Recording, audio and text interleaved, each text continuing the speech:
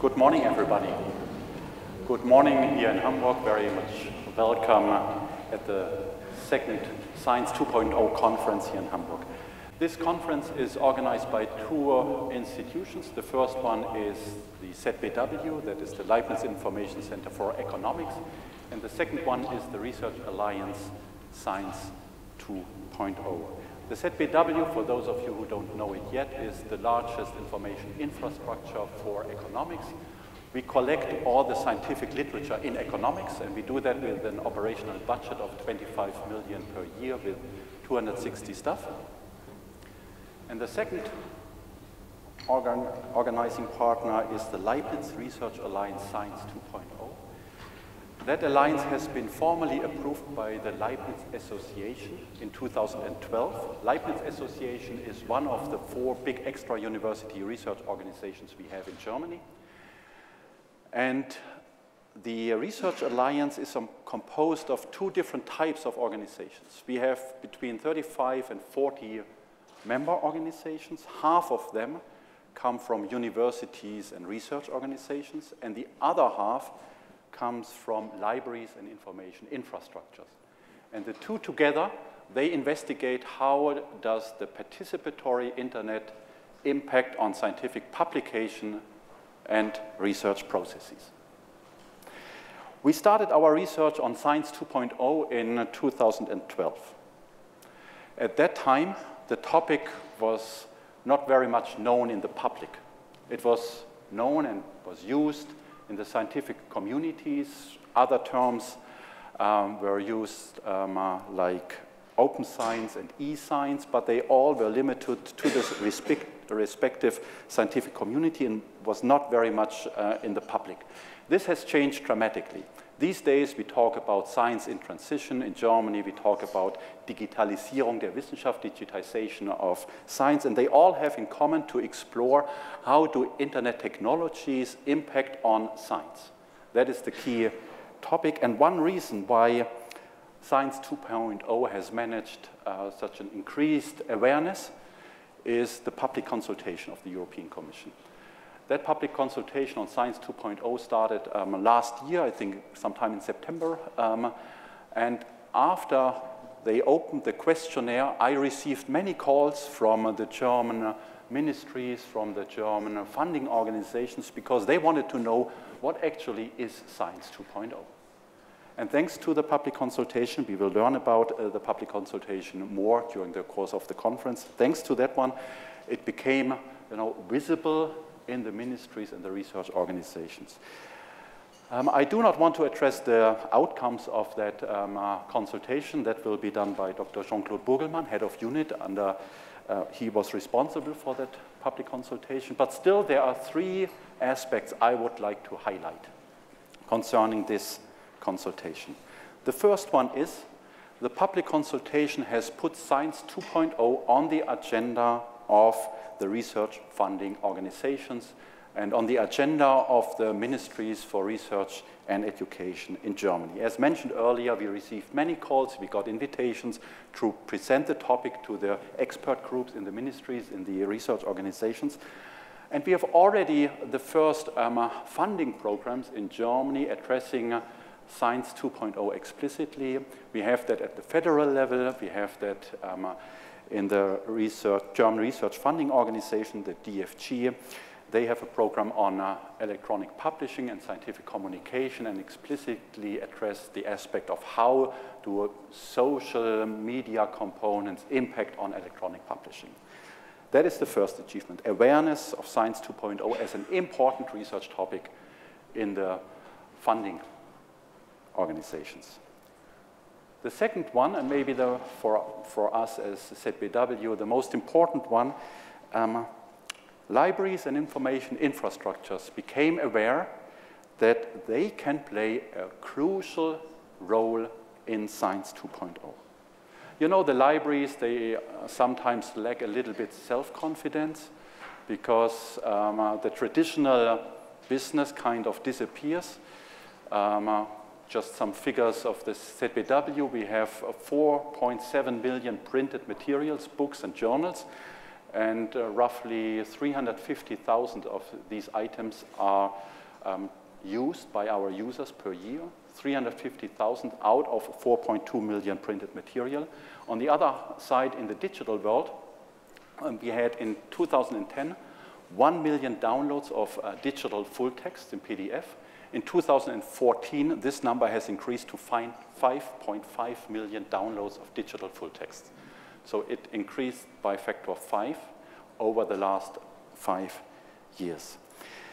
And for libraries and information infrastructures, Science 2.0 could really be something in which they play a very important and crucial role. And why is that? Because we have the publications, be it in printed or in digital form. And in addition to that, we are in contact with the scientific community. The scientists do come to the libraries, to the information infrastructures. They talk to us, and we know what they need. We are in contact with the researchers producing the publications. We engage in workshops with them to identify how does their publication behavior change. And this role we want to further develop over the upcoming years. So that is the second big impact. Libraries and information infrastructures can play a crucial role in Science 2.0. And the third impact of the public consultation was that it also opened our own view on the topic. When we started in 2012 with Science 2.0, we had a very focused perspective on participatory internet, more focused even social media and its impact on publication and research processes. But the view of the consultation was much broader. In that consultation, also related areas were addressed. Areas such as citizen science, big data, open access, altmetrics, legal issues, higher education issues, and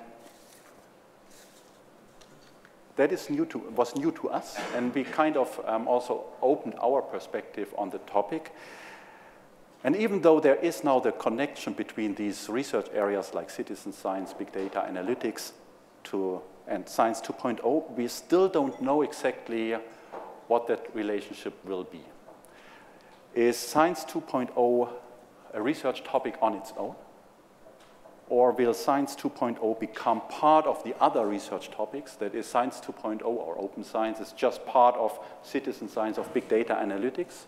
Or will it be even the other way around, that the other research domains become part of Science 2.0? Frankly, I doubt that the latter will happen. I doubt that the other topics like citizen science will become part of Science 2.0. But how these different research disciplines interact with each other is completely unknown at the moment.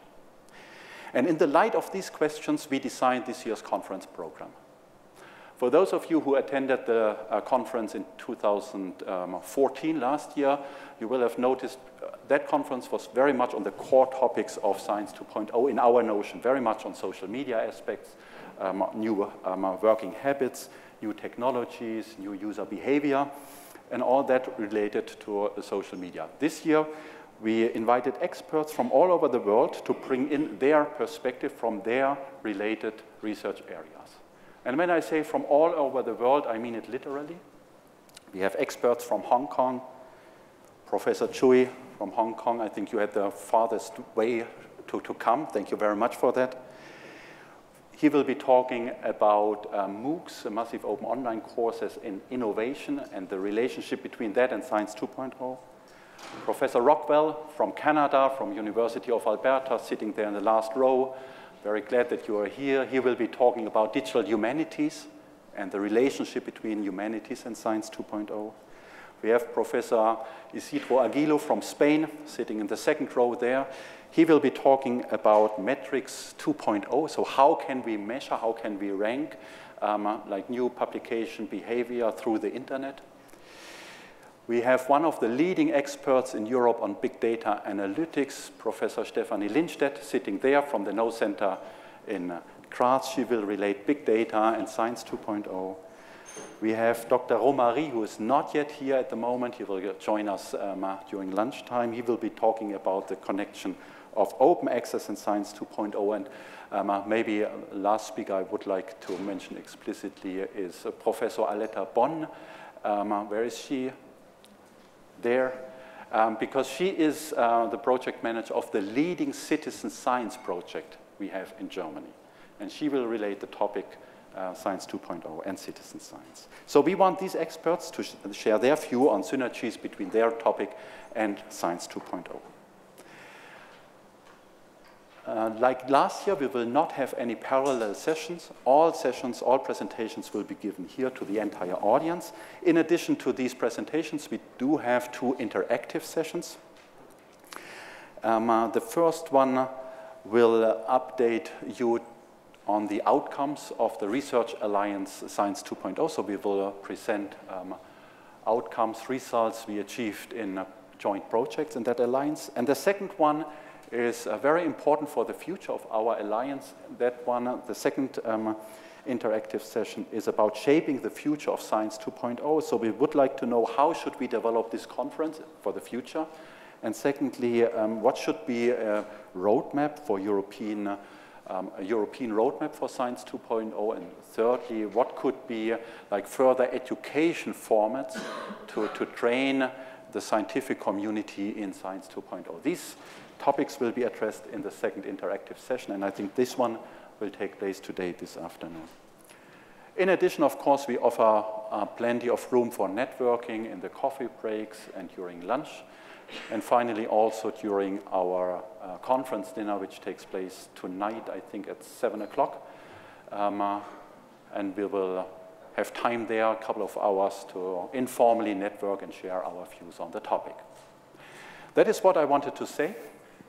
I wish you interesting, good days today and tomorrow here in Hamburg. Please enjoy the conference. Thank you very much.